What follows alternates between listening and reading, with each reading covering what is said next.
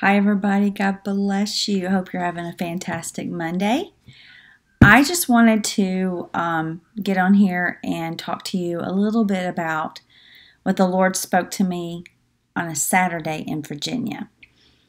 I was in Virginia for the weekend for a women's conference called Dwell, and then ministered at their church.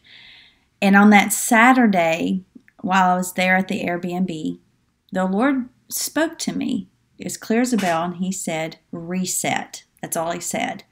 Now, when he said it, I immediately had a knowing that it was for me personally. And now, again, anytime the Lord speaks to me, I don't assume it's a word, even if it's rebuking, especially if it's rebuking, that it's given to me for everybody else. I always look at my own self, and I always examine my own heart, because I cried out to him 12 years ago, and I said, I want to know you. And that's still my heart, that's still my trumpet, that I don't want to be a minister that gets a word, that gets a message, and thinks it's everybody else. I'm that person that says, Lord, change me. I'm the problem. I want to know you. And so with that being said, when I heard the word reset, I prophetically felt that it was two ways. It was natural and also in the spirit. Now, I'm married to a personal trainer. I'm married to someone who understands micronutrients, the value of drinking water. He has his own gym. Like, honestly, guys, I have no excuse, and yet I've been his worst client. And this is me talking about me. There have been lots of times that I have, just out of exhaustion, being lazy, too busy on the road, I've made many excuses why I can't follow his program or eat better or whatever, And so I have just kind of, I'm a grazer. I kind of graze. I'm not food motivated, and so there's not something that normally, if I'm craving something, it's normally true. It's because my body's needing it. My problem is I'm a junker. My husband will tell me, Ronna, you're 50 years old. You cannot eat like you were a teenager.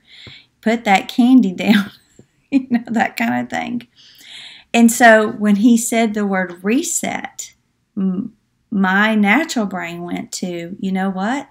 I need to reset. And I immediately had a knowing that I needed to drink more water, and I needed to put lemon in it. I just, there's always good benefits of lemon, right? But I wanted to have lemon in it. And hear me, I immediately, after I had this thought, I immediately started craving carrot and apple juice, like juicing, carrot and apple juice. And so anyway, guess what I did? I came home, and I was only home 3 or 4 days, and then it was time to go to Iowa. And then I came home, and as soon as I got home, I had pastors come here. And then when they left, I then had family. It was just constantly people in and out, in and out, in and out, in and out. And so I just continue to make excuses of not going on this reset. It never, on my natural reset, I felt, I'm not one to say, okay, I think I'm going to fast. When RONNA Harrison fasts, I know the Lord has called me to it. He's telling me, okay, you're just going to fast. And so, and when that happens, guys, I can fast for days and days and days. I can. It's just like there's an anointing that comes over me, and I could just do it. But I knew it wasn't that either. I knew that he was pulling out of me to be more on purpose, to be more disciplined. Can I say it? To care more. I'm 50. It's not old, but I'm not young. But most importantly, I have one grown child, and then I still have a child at home. I have a 12-year-old at home. But even more so than that, I want to be around for them. But I have a call on my life, and I have things in my spirit I still want to know, and I still want to be transformed by, and I haven't bore fruit in every area of my life, and that's so important to me. You know, my trumpet is when we stand before Him. When I stand before Christ, I don't want Him to see Ronna Harrison. I want Him to see Himself, and really it's passion in me. So all of this tug of war that's going on inside of me is really what I've asked the Lord for. I've asked Him, I have told Him I want to be on purpose, and I want to change, and I want to be healthy, and I want to be more vibrant, and I want to be fruitful, and I want to love people, and I want to be long-suffering and kind and lovely and self-control. Self-control. Yes, that kind of thing. So with all these people coming in and out of the house and all these things happening, I kept feeling Him. I kept reminding myself of when He said the word reset. And I also began to pray in the Spirit every day. No matter what I was doing, no matter who was around me, even in my heart, I began to pray in the Spirit and seek the Lord on this word. Now, if you was to I'm just going to read to you basically, when I think of the word reset, I'm getting ready to read to you here in just a second. I think of rebooting. You know, sometimes with our cell phones, sometimes with our computers, we have to reboot. That's hard to say. My Texas tongue is not allowing me. We have to do that in order for everything to update and to start again. Let me give you a reset definition, just a natural reset definition. It means to begin again, to start again. The biblical definition, I was just on it. That's the scripture. Is no longer, hear me, depending on your own strength. No longer depending on your own strength, but instead bringing your needs and concerns before the loving hands of Jesus, who is willing to take your burdens and teach you a new way of life. We're in a habit of casting our cares on people, on situations, on social media, casting those cares, and we're wanting things. Some people have called it a microwave society, where we want what we want it now. And we don't want to work and to grow and to learn. It's not, your flesh is never in agreement of being crucified. It's just not going to be. It's going to fight you tooth and toenail over that. Your mind you're going to feel tired. Have you ever went through this phase where you said, well, I'm going to read my Bible more, and then every time you get to read your Bible, you get sleepy? Because there was a spirit of a weariness. There could be a spirit of slumber. The Bible talks about these things. A spirit of slumber comes over you, and before long, you're getting sleepy every time you read your Bible. Now, you can be on Facebook 8 hours a day, or you can watch YouTube videos, or you can watch movies, or you can do whatever else you want for hours a day. But the minute you go to try to research and study your Bible, you start to get tired. How do I know all this? Because I'm guilty of it. I have found that there has been a spirit of slumber at times that has come and tried to rob me of my time of reading the Word of God. Also, there's a a spirit of distraction that comes sometimes when you got a thought, or you have the Lord spoke to you a word, or the Lord has given you something. You allow 10 things around you to get in the way, and before long, what he spoke to you or the thought he gave you, the word or the scripture he gave you, is no longer burning in your mind because all these other things began to jump ahead of it. And we don't act. There's so many times I caught in my own life a few years, especially in my 20s. The prophetic was strong in my 20s just as it is now. And the Lord would speak to me or say something to me, and I would just, I would be mindful of it, but then I would just go about my own business. Listen, and that's disobedience. That is disobedience. And it may not have been a word for me to go do something, but maybe I was supposed to stop and pray over it. Maybe I was supposed to prophesy and send the word out over situations. You don't know how many times I would have a knowing, or I would have something happen, and then 2 or 3 days would go by and I didn't do anything about it. And then there it was. And I would think, man, I knew that. I should have been more mindful of that thing. This reset that I feel like the Lord is speaking about is to be, and you hear me say this all the time, is to be on purpose. There are disciplinary actions each one of us need to take. The reason why we're not seeing the full benefits of His Word tangible in our life is because we've allowed habits and thoughts and imaginations and feelings and people and surroundings and money and jobs, and we've allowed life to come in and stand at the forefront of our minds, of our soulish realm, and we've allowed things to become more important than seeking Him. Now, people think because they spend time in prayer and they read their Bible, they're seeking Him. If we're supposed to seek the Lord with all of your heart, with all of your mind, and with all your soul, we need to know exactly what that means and how to do that. Because what we're trying to attain is not things from Him. He's already given us what we need. But we're trying to become like Him. So there's a mindset. That needs to be a reset right there. If we're doing things in our Christian walk, everyday walk, so that we can get things from Him, then we need a reset. We're not trying to get things from Him. He has already given you every good gift according to the Word.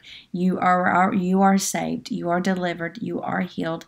He said, "Forget not my benefits." He is your provision. He is your peace. He's already offered everything He is going to be. So we're not trying to get things from Him, but we're trying to become like Him. And the reason why we're trying to become like Him is because when we become like Him, that righteousness, that right thinking, that right speaking, that right believing, when we become like that, then those things that He is manifest. Then they begin to manifest. But we've somehow gotten more used to, well, this ain't working out, that's not working out, she's sick, we're broke, blah, blah, blah. And then we just say, well, the devil's just fighting me. The devil probably ain't been around you. He's like, I don't even need to go over there. She's taking care of it by herself because of the way she believes. So we need a reset. We need to stop the old and step into what He has for us, but not just body, but body, mind, and soul. We need to come in agreement. We are threefold nature, and our threefold nature needs to have a reset so that we can come in alignment and become one with the threefold nature He is. I'm telling you guys, this type of reset will open up the windows of heaven and pour on you such a blessing in which you have no room. You just can't imagine, right? I'm trying to look here to see. So I wanted to read to you. And Isaiah 43:19 says, "Behold, I am going to do a new thing." And in this season of divine reset, God is doing something we have never seen. God is doing, He's moving, He's always. And let me tell you why. Because he's a creator. So if he thinks it, if he speaks it, it forms. He is creator. He is always moving. He's always working it out for your good. Always. And so I'm not done with this word. I'm going to be real. I'm not done. I'm still studying. I'm still thinking. I'm still meditating. And I'm still prophetically searching my heart every moment of every day. And I want to know the fullness of what he means by this reset. I believe that we're being set up so that we can be fully armed and ready for whatever comes our way, not only in the natural, with our bodies, with our finances, with the world around us, making decisions, everything around us. We're going to need to step into who he is and have an understanding of his word in order to move forward. I don't think that we can walk through these perilous days without communion and without having this reset. And so I'm going to go a little bit deeper.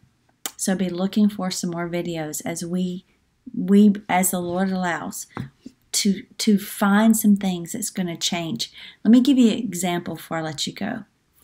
And the people say, we're living like into the days of Noah.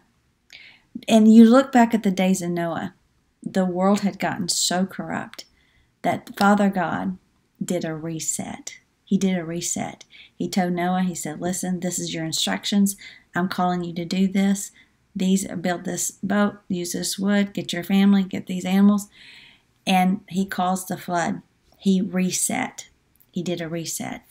And so Jesus, when he sent Jesus to this earth to become the spotless, most perfect sacrifice so that there would be a redemption for our sins, that was a reset. That was a reset.